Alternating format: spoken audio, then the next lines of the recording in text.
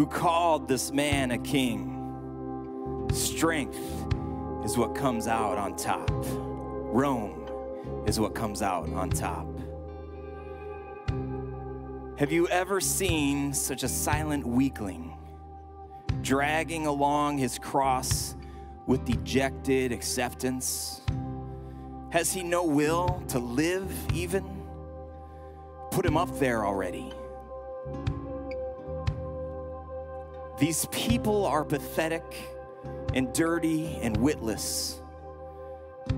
They gripe about their independence and don't see how superior we are, how this is the necessary order of things, the strong ruling the weak, everything in its right place.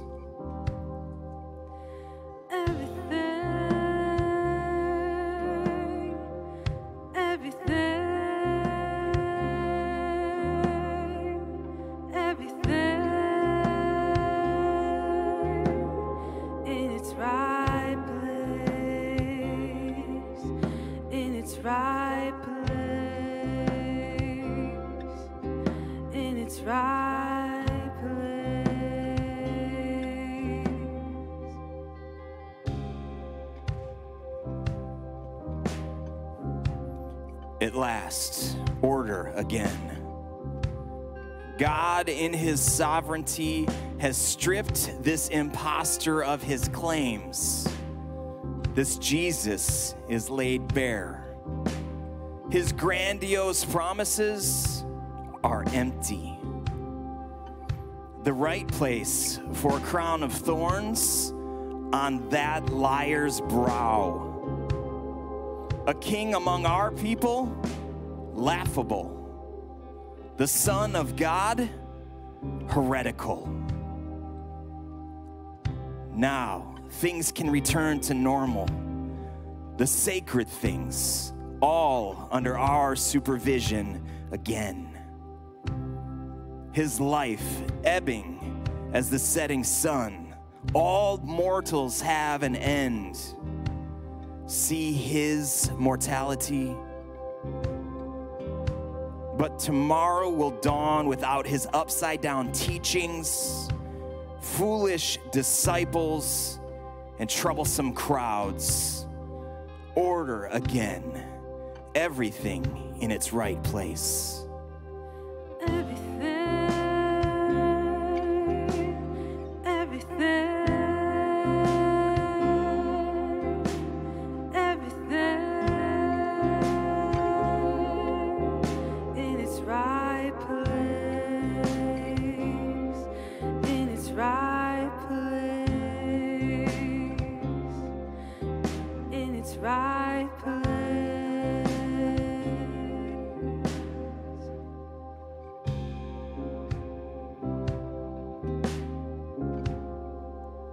Have the temple walls fallen in?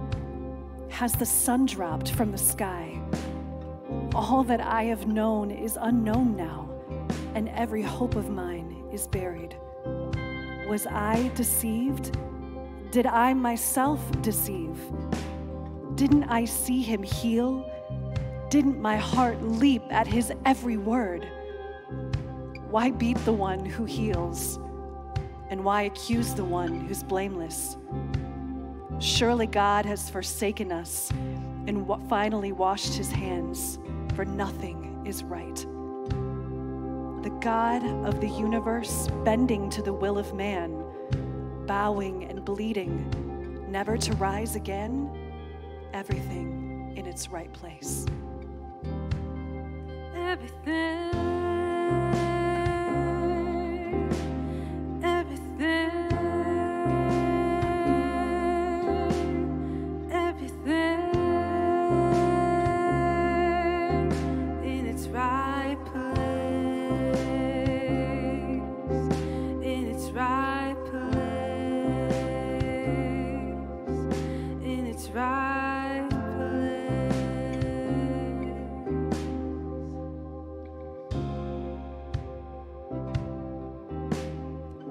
His blood spills out like the perfume I poured out. Nothing was too costly for my Lord, and this is costing him everything. Didn't he say, in pouring this ointment on my body, she has done it to prepare me for burial? Falling to the earth, crimson drops, like tears, the kind that pour and sting and heal. If he was in the beginning and will be without end, doesn't he have the power to stop all of this? What I see with my eyes is not all that is true. God, in all his mercy, must have a plan even now. Could it be possible that he's choosing death? Why would he suffer if not for love? Everything in its right place. Everything, everything, everything in its right place,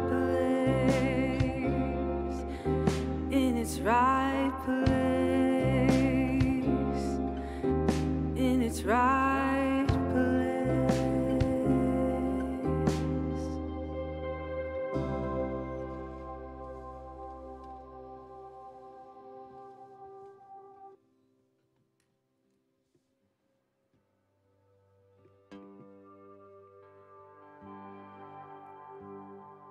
Fully man and yet fully God, Jesus, the Messiah, was crucified. Romans 5:8 says that God demonstrates his love for us, that while we were still yet sinners, Christ died for us.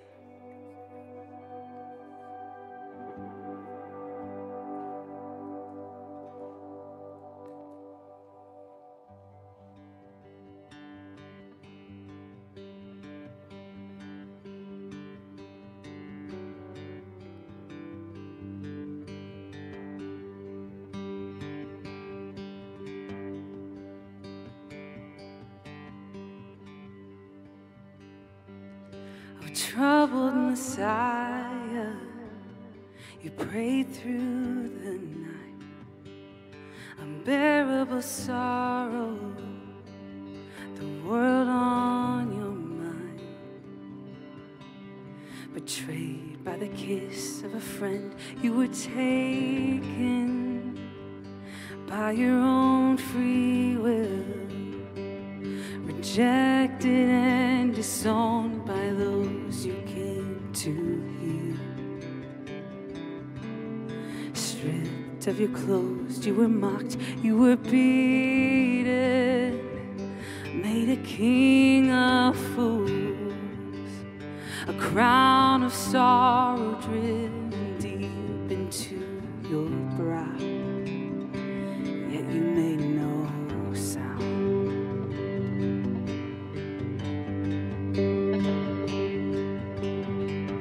What you would do to love me, I'll never understand. What blows my mind away is you love me as I am.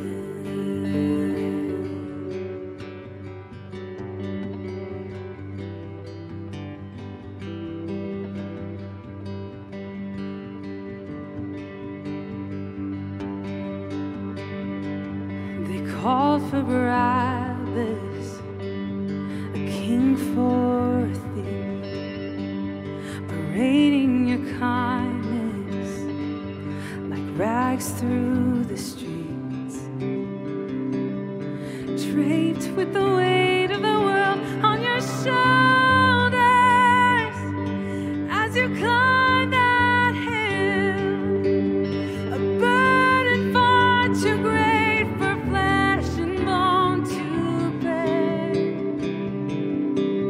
You stretched out your arms as you welcomed those Roman nails. Your body frail, the very hands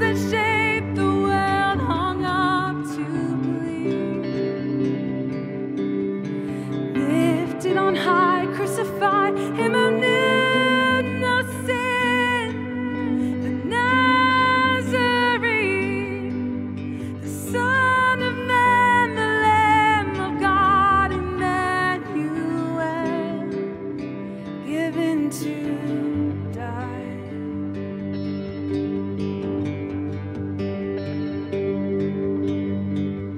What you went through to love me, I'll never understand. What blows my mind away is you love me as I am.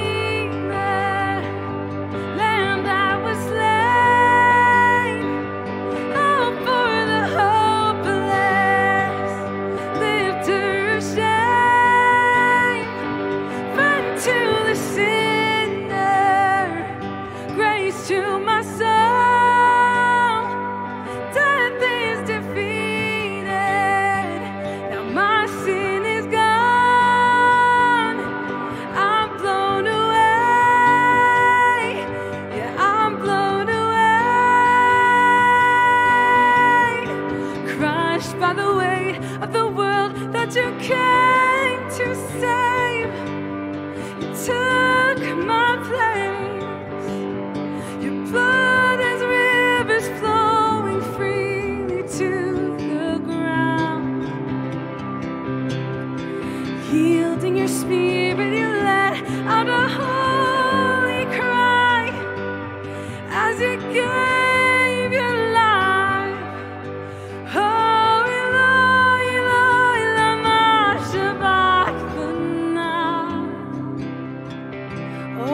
Jesus Christ.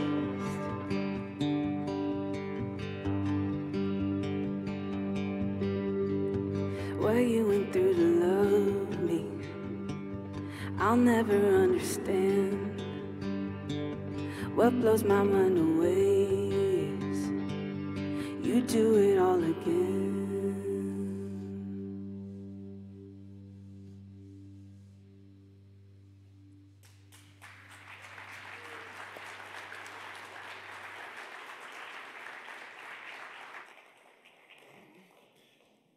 The words in that song, what you went through to love me, I'll never fully understand.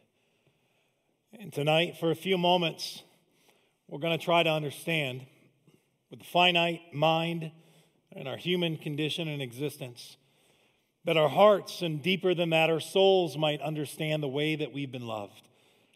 Because Jesus makes statements throughout Scripture that, honestly, like the song's title, that we're blown away, we can't even understand. And one statement he tells his disciples, he says, there is no greater love than when a person is willing to lay their life down for their friends. And then he follows true to his words. In the end verse in that song, Eloi, Eloi, lama sabachthani, it's Aramaic. Jesus says this from the cross. And he says this, and it's from Psalm 22. He's quoting David. He's bringing in the heartache of the human condition that David was sharing. My God, why have you forsaken me? Why have you forgotten me? Why have you left me here to die on this cross? Are you nowhere to be found? Jesus, in all of his divinity, is caught in all of his humanity in this moment at the crossroads of the precipice of the inflection moment where heaven and earth are colliding, and he is on the cross to reconcile and redeem all of us. And if you've ever wondered, can God feel my pain? Have you ever been curious if God understands what it means to feel forsaken, forgotten, to be beaten down, spit upon, pushed to the wayside, marginalized, ostracized, and kicked to the end? And he has. And so tonight we want to take just a few moments and we want to do something to actually try to understand for a moment the way that he loved us was a way that he was so willing to sacrifice so much for you and for I. And it's hard for our hearts to fully fathom, but I pray and the Holy Spirit would move in this place that we would understand even a little bit of a whole lot of it, of how he loved us. And in Hebrews, the author says that Jesus, chapter 12, that because of the cross set before him, which we're going to talk about, that cross set before him, he considered it joy. That he considered it joy to go to that cross. Why? Why on earth would anyone equate that to joy? Because he knew that it meant freedom and redemption, and to make you and I family for all of us that call Jesus Christ our Savior and that we put our faith in him. And he turned his eyes to the cross for you and I. And tonight I want us to turn our eyes not just to the cross, but to Jesus. And I want you to listen to these words and begin to resonate on them as we focus and as we put ourselves at the epicenter of this person, the Messiah, the Son of God named Jesus tonight, that we would turn our eyes and our hearts and our mind and our souls toward Jesus. And we begin to think and realize and fathom and try to understand the way that he loved us. When we turn our eyes toward him.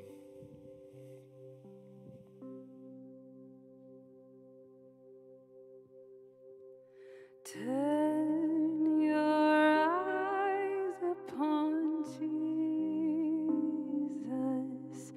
Look full in his wonderful face, and the things of earth will grow strangely dim in the light of his glory and grace.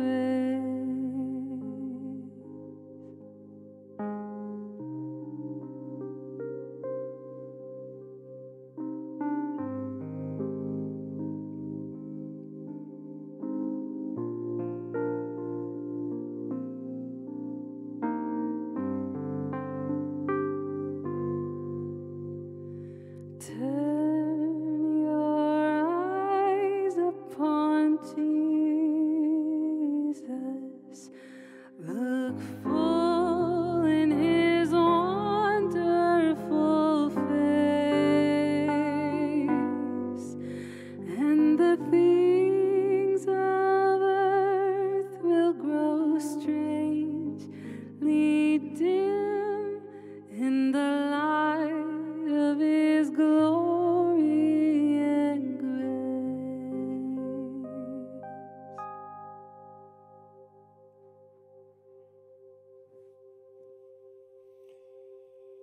God, I pray that you somehow, that we could take a few moments to understand the magnitude of the moments that you hung on the cross. That somehow we would gather why it's called Good Friday, because of the hope that was being brought through the greatest pain we could possibly imagine. Jesus, I pray tonight that your name, Jesus Christ, Son of the living God, from a small town, Nazareth, of Bethlehem, that we'd understand who you are and what you did for us. May you bless our time together. Jesus, we ask. Amen. It is probably more often that we should take moments, as we are now, to understand this guy named Jesus. Because it seems to be this turning point in history. Even the way that we mark our calendars fall around that cross. If you've ever given the weight and consideration to that. If you've ever stopped and considered the breadth and the depth of this person named Jesus, who so much of history revolves around. Whether people want it to or not, it does. And it makes you question and begin to try to fathom, is Jesus really the Son of God? And if he is, did he really love me in a way that I could never possibly imagine? And did he love me in such a way that he sacrificed so greatly that you and I would not have to have that kind of sacrifice in our life? The life of Jesus is pretty incredible. It's intentional. It was interruptible. You could stop him. He would see you. He'd understand you. It was full of purpose and love. The words of Jesus, people would say, had great authority. They had depth to them. He would speak, and they'd say, we've never heard a person speak that way before. We've never heard anyone teach with the authority that he does. It pierced them to their hearts and soul. We've never saw anything like this, the works that he has done. Like when John the Baptist said, is this the Messiah, or is there another? And Jesus sends back testimony of it. He said, no, the deaf are hearing, the blind are given sight, the lame they can walk, those that have leprosy have been healed. Forgiveness of sins is being preached. He said, the good news is out there. You tell John that. Jesus was unbelievable with the way that he would move. There's a recorded in Scripture that he moves through this crowded city looking for a man named Jairus and his daughter and a woman who had a blood disorder. For 12 years was plagued, and somebody touched his cloak, and he said, who did that? And the disciples are like, are you kidding me? It's packed all around us. Who knows who did that? But he considered to stop in his way to get in our way. He was an intentional person. He was interruptible. You could talk to him, be with him. And we bring ourselves today, millions and hundreds of millions across this planet today are observing and stopping for this idea called Good Friday. And it doesn't seem good the more we talk about it to understand what took place on that cross.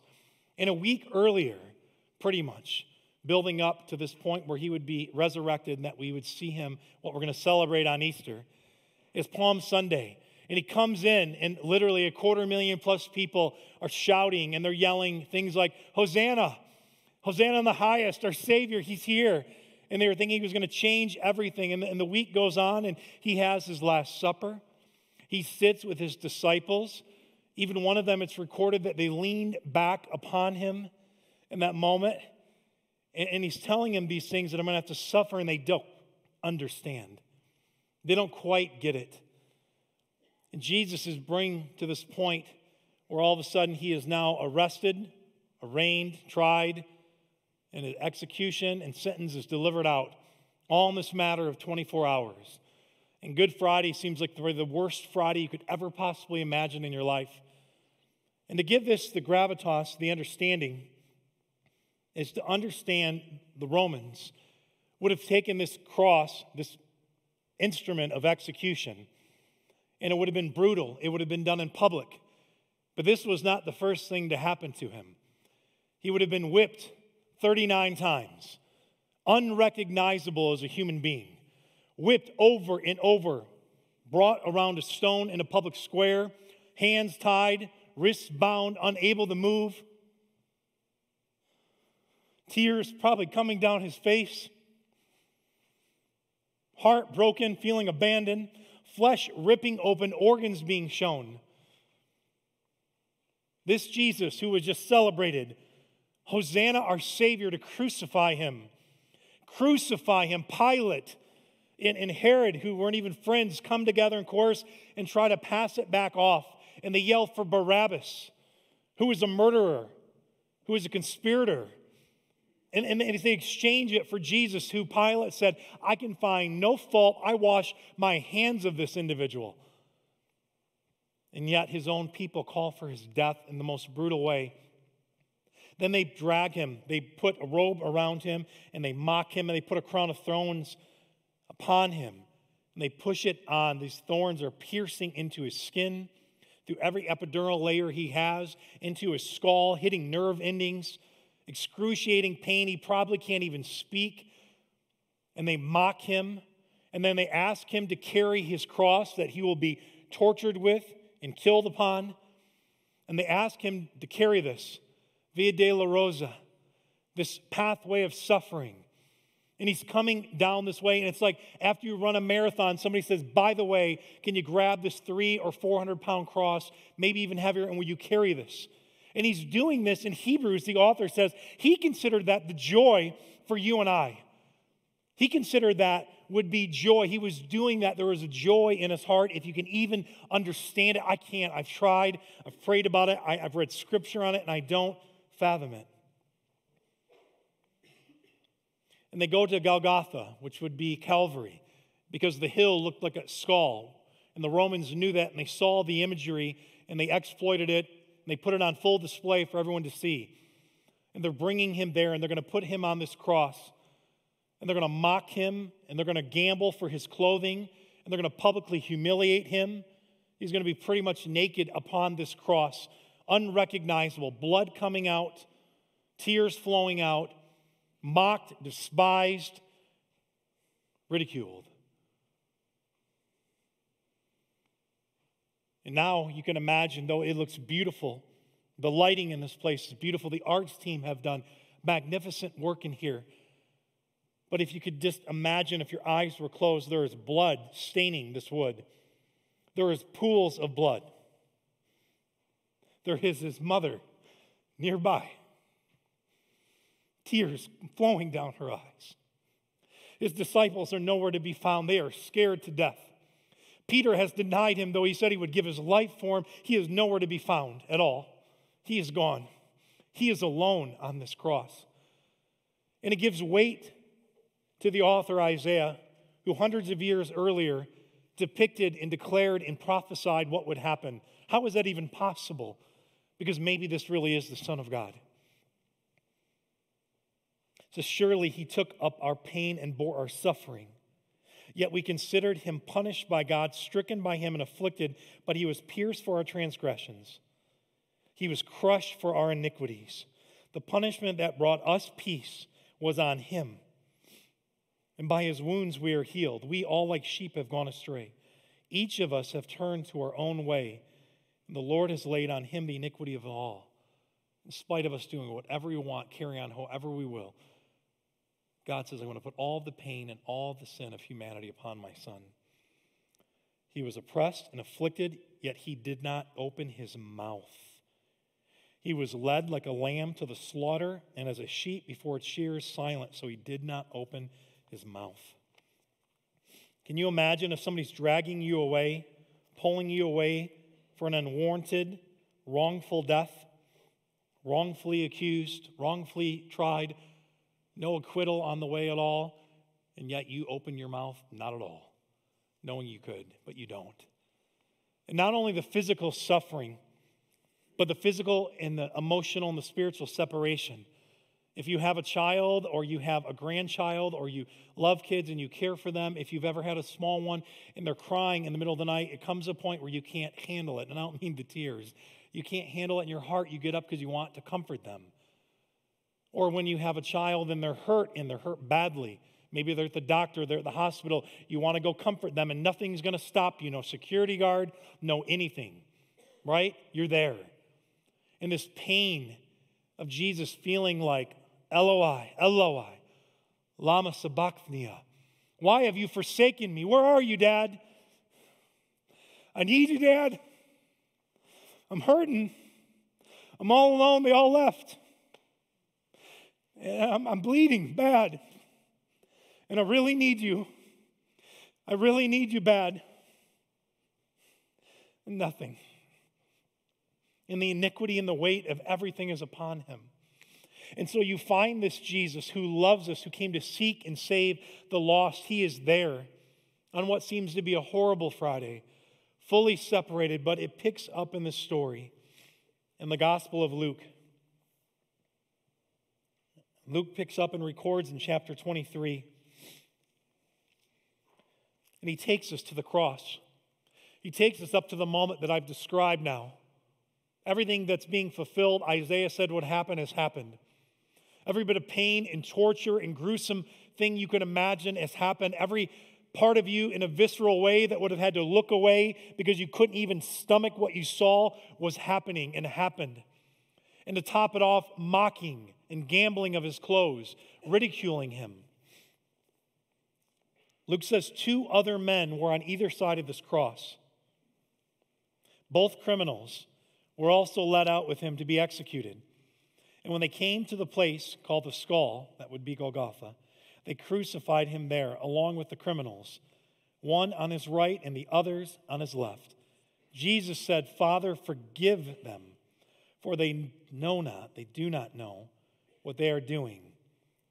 Can you even imagine that? That in all that, he says, Father, forgive them. They have no idea what they're doing. They have no idea who I am, God. Don't punish them. Keep the iniquity on me. God, they don't even understand what's happening. It's so hard, forgiveness, when somebody wrongs you. He's been wrongfully put there, wrongfully set upon the cross. It was the wrong person and the wrong time to do that. They never should have done that, but they've done that. And now they're asking for forgiveness. Have you ever had to forgive somebody Because Jesus makes statements, he says, and forgive us our debts. He teaches his disciples how to pray. And forgive us our debts as we also have forgiven our debtors. He says this verse in the Lord's Prayer. And I stop and I consider Jesus says, love your enemies. What? Love them. Don't hate them. Be kind to those that persecute you. Put your money where your mouth is, Jesus. He is right now. He's asking when a criminal on the left and a criminal on the right who were wrongfully accused, nope, not at all. They were murderers. They were cheaters. They were thieves. They deserved to be there. There was no way that they were wrongfully put there. They weren't even in the same category or camp as Jesus. They were not around putting water into wine, healing the sick, giving sight to the blind, healing those with leprosy. They weren't doing any of that. They were stealing, taking advantage of the blind, advantage of the deaf. They were doing everything opposite of what Jesus was doing, yet they're upon there right now. And he looks them to the left and the right, and the soldiers that have gambled his clothes, those that have mocked him, those that have nailed and put stakes, pretty much oversized nails through his wrist, through the bone, through the tendon, hitting the nerves, all the way through. He's saying, forgive them. When somebody begs you for forgiveness and says, I'm sorry I hurt you, I'm sorry I wronged you, even you and I have had moments, have we not? We don't grant forgiveness. We're like, I'm never going to forgive them. I'm never going to forget what they did. I will never let it go. And Jesus is making right every wrong that had ever taken place, that was taking place, that would take place. He's making it right on the cross in that moment. And he's saying, Father, I'm here for a purpose. Man, I was sweating blood, literally, in the Garden of Gethsemane, praying if the cup would pass, let it pass, but it would not. Nobody understands. They've all left, but I'm here. God, let it fall on me and forgive them for what they don't even understand. They don't know who I am yet, but they will. And Luke is capturing this. And he goes on, he says this, he says, the people stood watching, and the rulers even snared at him. They said, he saved others, let him save himself. Can you imagine saying that to somebody bleeding out on a cross that you knew darn well didn't belong there? Let him save himself if he is God's Messiah, the chosen one. The soldiers also came up and mocked him. They offered him wine vinegar, which you would have spit out if you would have ingested, and said, if you are the king of the Jews, save yourself. There was a written notice above him which read, this is the king of the Jews. This is the king of the Jews. Here's the one. Here's your Savior that you were chanting about, Hosanna. That's the one that rode in, and I know there are hundreds of thousands of you, but no one's to be found now. The disciples are gone. Everybody is left. Save yourself. And the religious rulers, save yourself. And the soldiers, come on now, right? They're all antagonizing him and pushing him. And what is he doing? Father, forgive them. And I stop and I just try to consider for a moment this. And one of the criminals on the cross, one of these criminals who hung there, hurled insults at him. He's so angry at the cusp of his own death, his own demise, his own demonic version of life that he has just gone down the drain with and done horrible, deplorable, despicable things. And he's looking over to Jesus, who is praying for him in real time, praying for everybody around him, asking God for forgiveness for all those that have put him there. And this one says, are you the Messiah? Save yourself and us. Do it. Save yourself. Save yourself and us. Come on, save us too. And he was full of just guile and mockery. And Jesus had great empathy. Romans captures this and he says in this moment, he says, while we were yet sinners, while we were yet like that guy on the cross, mocking Jesus, saying, I don't need God, I don't need help, I don't need anything at all. God said he died for us.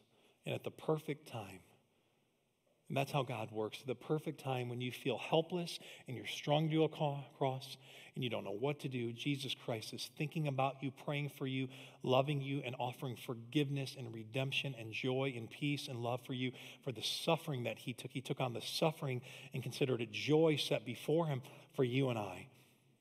And while we were yet sinners, while we yet had missed the mark and were lost and had nowhere to turn, Jesus Christ was thinking of you and I.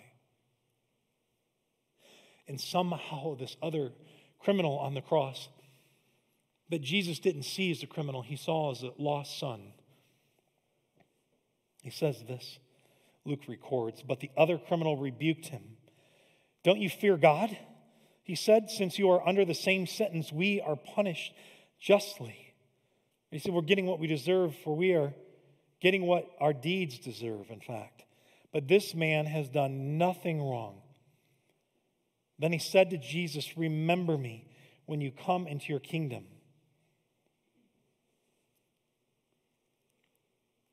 And you got to imagine this moment. This moment is the whole reason Jesus goes to the cross. This person beside him can offer no way to follow Jesus. He can't give anything to Jesus. He can't do anything for Jesus. He can't fulfill some religious work. He can't show up to church. He can't tithe. He can't serve. He can't help at all. There's no good work. There's nothing left for him to do. His time is so limited.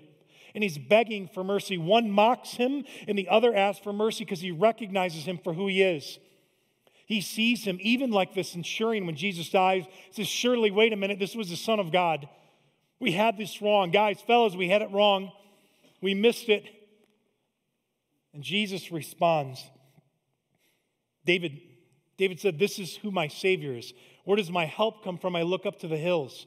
God, you are unfailing love. In Psalm 51, you are full of mercy, full of grace, full of love, full of redemption. My story is not over with you, Jesus.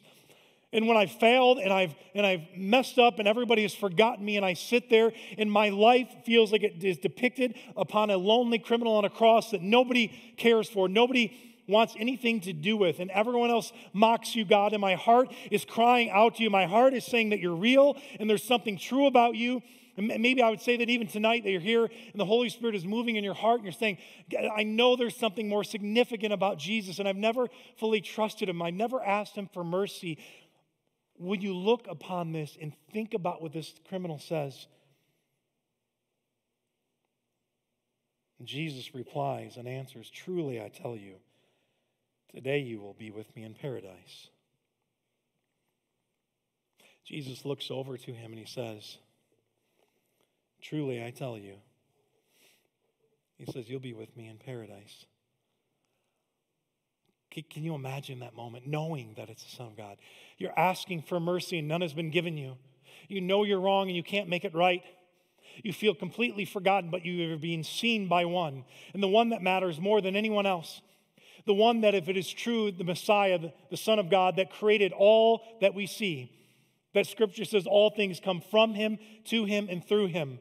He is the giver of life. He is the giver of redemption. He is the giver and author of our faith. He is the one that has the ability to finish it, the Hebrew says. He is the author and finisher of our faith. He is the one that has started our story that might have felt pricked in your heart. They begin to follow Jesus, and when you feel like giving up, he says, don't give up yet. You're going to be with me in paradise one day. I see you, and I love you, and I've not forgotten about you. And even in my anguish, in my pain, in my suffering, unjustly though it may be, I am for you, even now. And if nobody else is for you, and the world's against you, and the world is on my shoulders, I'm with you. Can you imagine? Jesus is saying this to this man. He's experiencing mercy. The one that mocked him is probably thinking, oh my gosh. And there is a gravitas and a sense of realism and a spiritual power and authority that is like never been felt ever. And the Son of God is on there like an innocent lamb being led to the shears, not opening his mouth. And the only time he opens his mouth is not to defend himself, but to save you and I. And I can't imagine. I feel like we should teach about this more to understand the way he loved us. And I wish, can you imagine if you could talk to the criminal that Jesus said, that's my son, don't call him a criminal.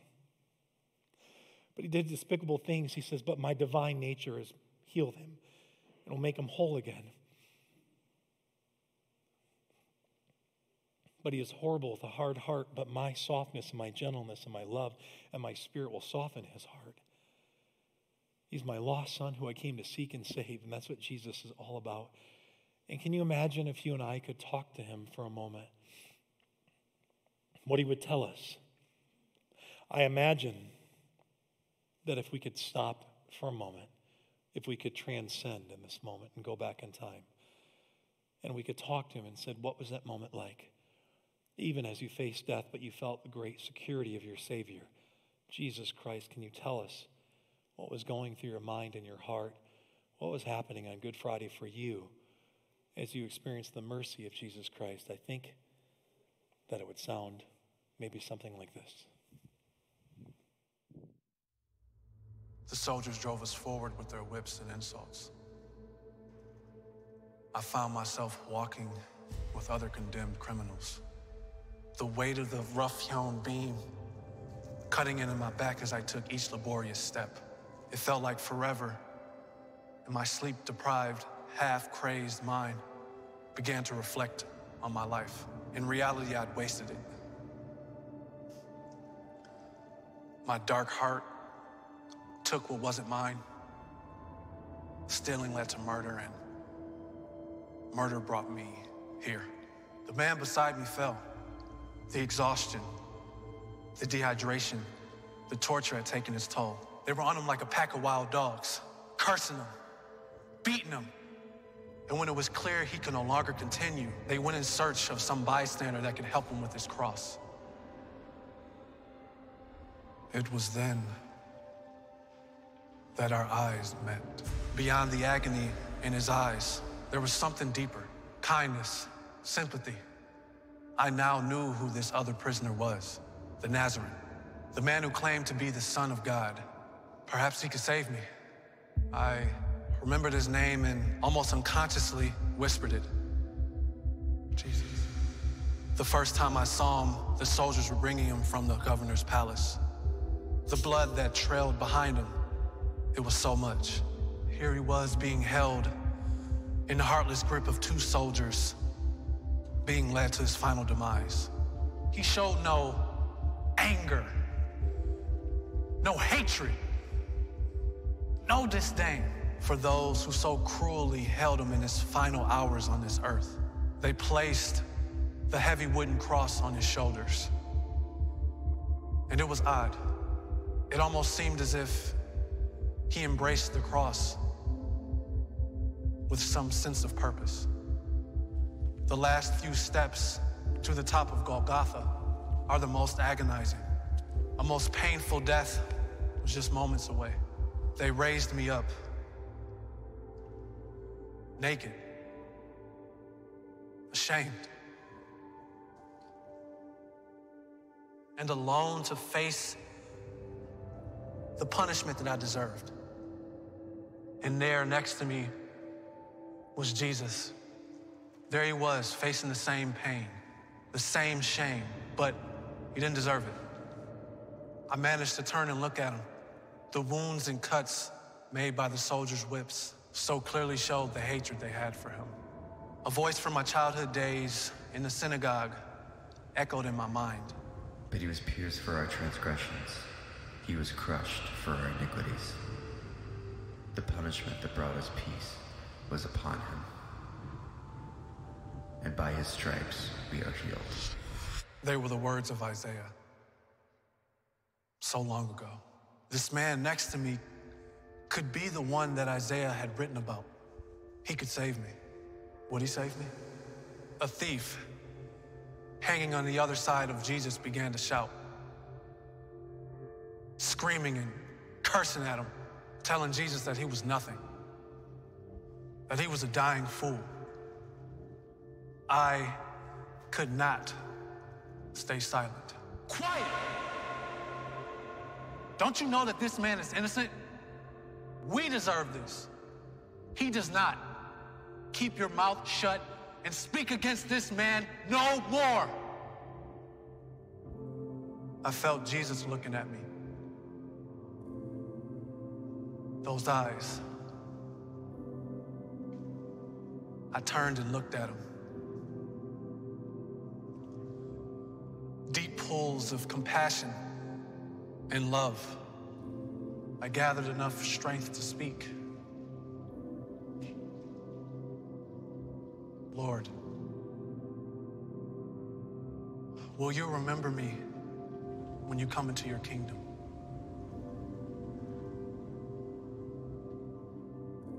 Today, he said,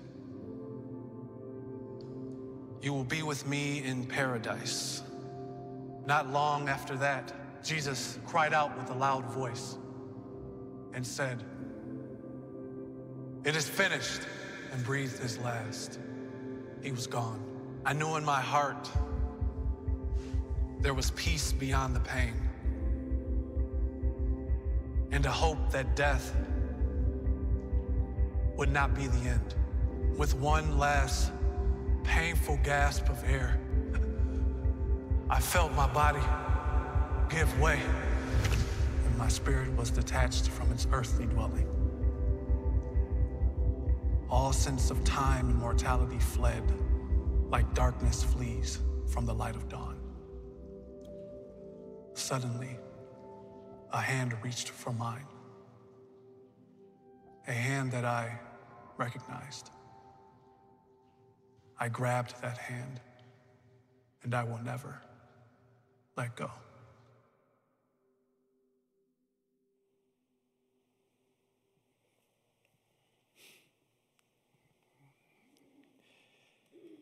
Can you imagine your life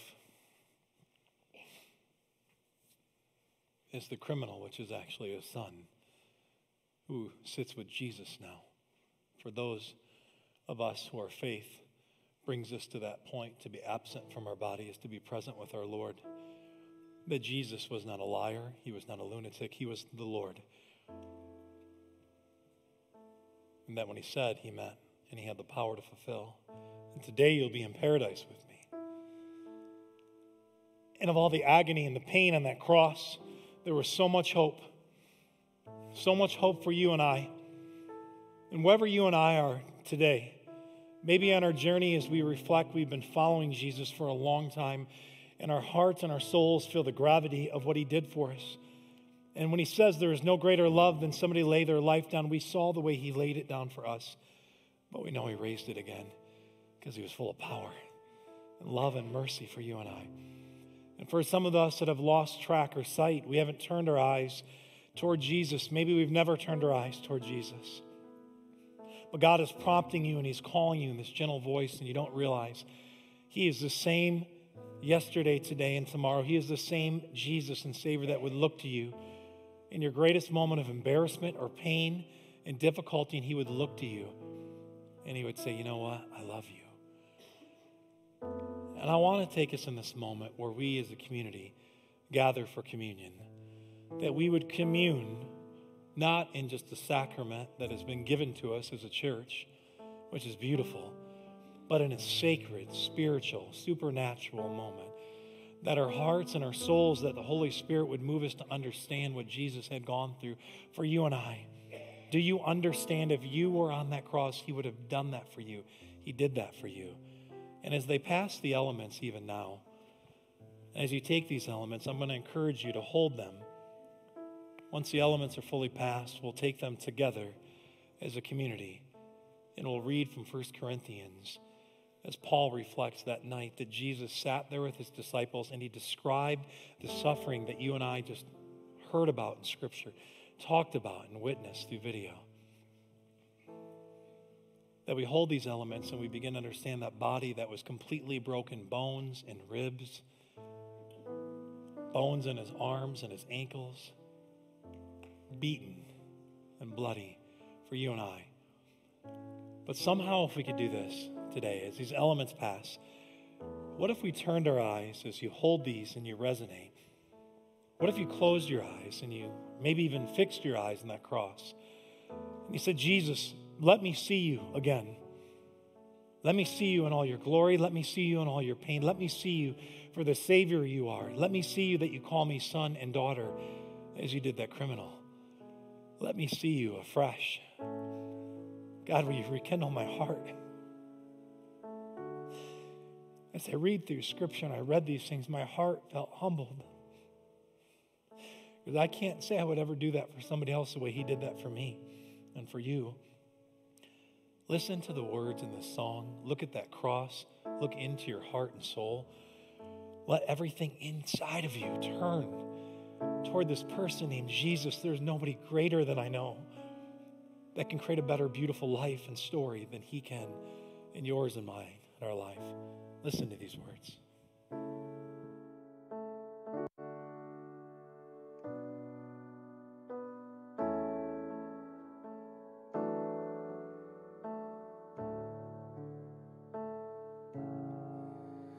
And turn your eyes upon Jesus. Look full in his wonderful face, and the things of earth will grow strangely dim in the light of his glory and grace. And turn your eyes upon Jesus. Look full in his wonderful face, and the things of earth will grow strangely dim in the light of his glory and grace.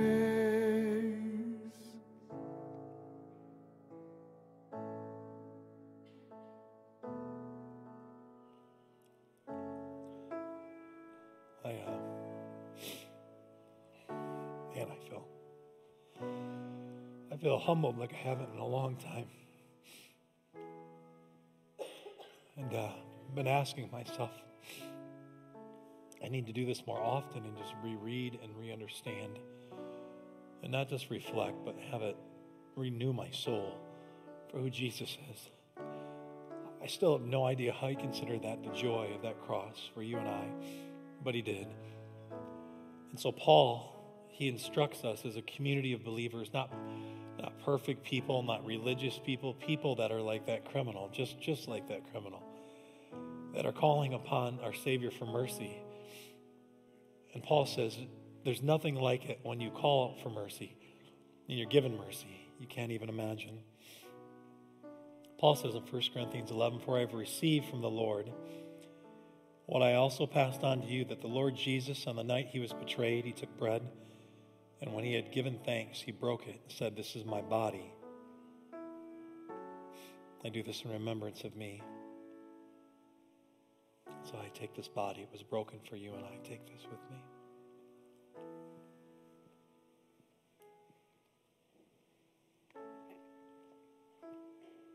In the same way, after supper, he took the cup, saying, this cup is the new covenant in my blood. And do this, and whatever you drink it, in remembrance of me. For whatever you eat this bread and drink this cup, you proclaim the Lord's death until he comes for paradise. And until that day, let us be a community that calls upon the mercy and blood of Jesus to restore and renew our souls. We do this in the name of Jesus.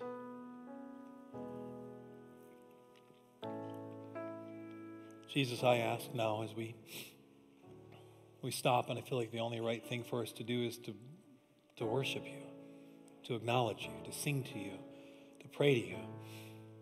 Jesus, I ask that you move our hearts. God, as we come together, as Joyce and TJ come up and lead us, that we sing, God, that maybe we sing to a new Savior that we see in a new way that we have not seen in a long time. Maybe some of us and we've never seen you like this, Jesus, but you are our Savior. You offer mercy to us. You grant mercy so freely. I pray, God, that you renew our hearts and our souls, that you set a fire inside of us to love you the way you've loved us. May you do this in your mighty name, and we all said, amen. I invite you to stand in this moment as our team leads us to sing to our Jesus.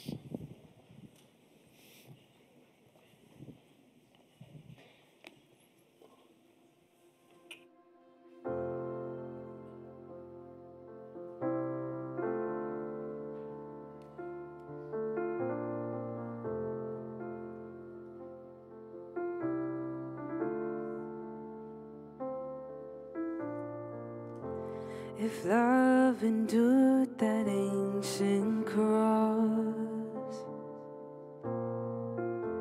how precious is my Savior's blood.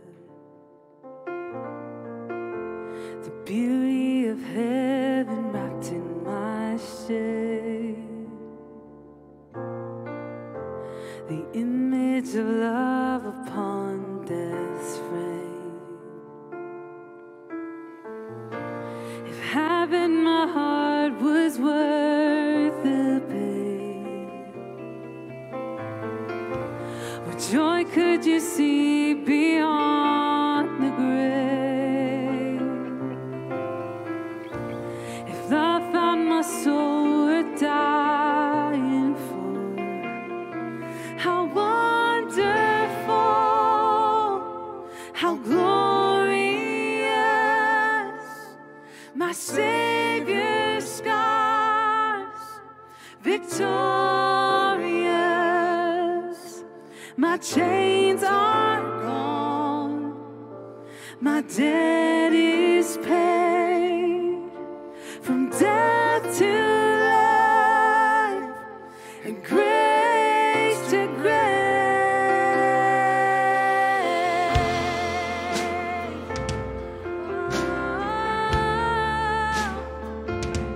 Grace to grace. Thank you, Lord. If heaven now owns that vacant tomb, how great is the hope that lives in you. The passion that tore through hell like a rose, the promise that rolled back death and its stone. If having my heart was worth the pain, what joy could you see beyond the grave? If love found my soul were dying for, how wonderful, how glorious, my Savior's scars, victorious. My chains are gone, my debt is paid, from death to life and grace to grace.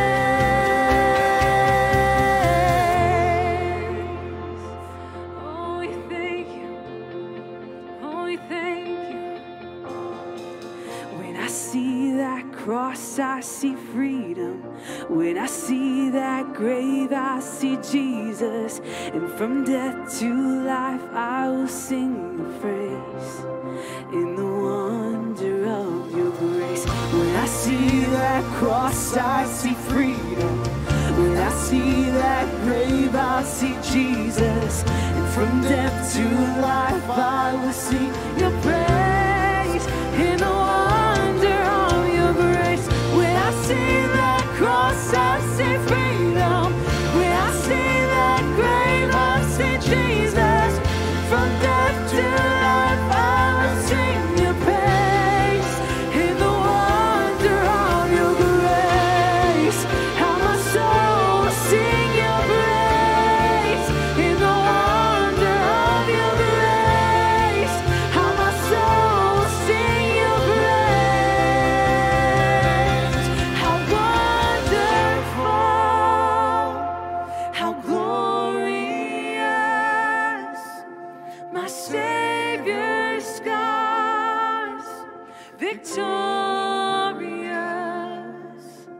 My chains are gone, my debt is paid, from death to life and grace to grace.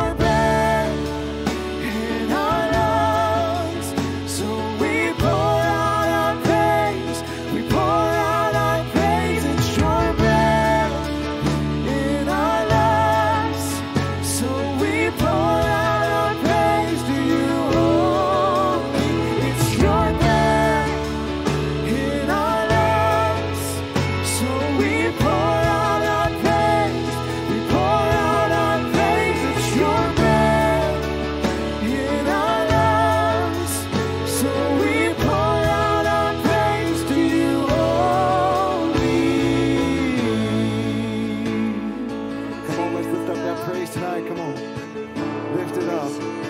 You are worthy, Jesus. You are so awesome, so wonderful.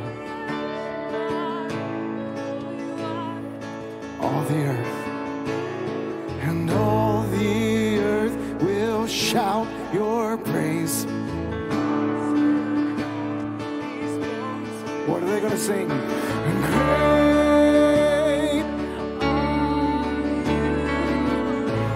Great are you, Lord. All the earth and all the earth will shout your praise. Our hearts will cry. These bones will sing. Great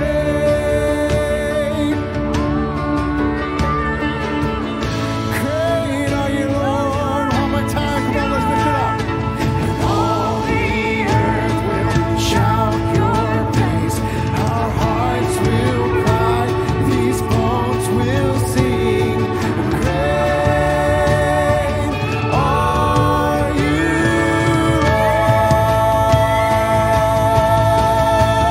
It's your breath in our lungs. So we pour out our praise.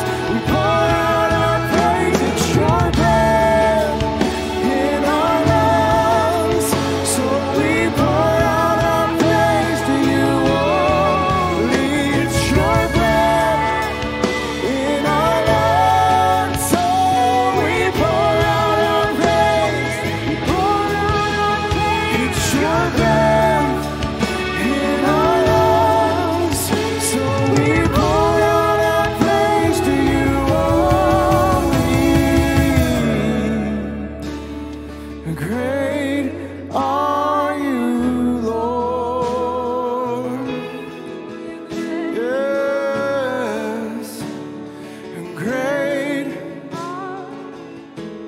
Come on, can we sing that chorus one more time? It's your breath. It's your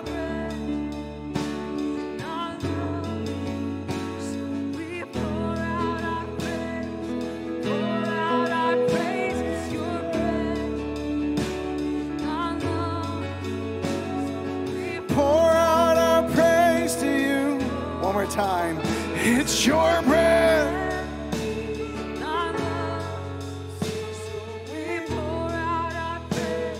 We pour out our praise. It's your breath in our lungs. To you only. And great are you, Lord. Oh, and great are you, Lord.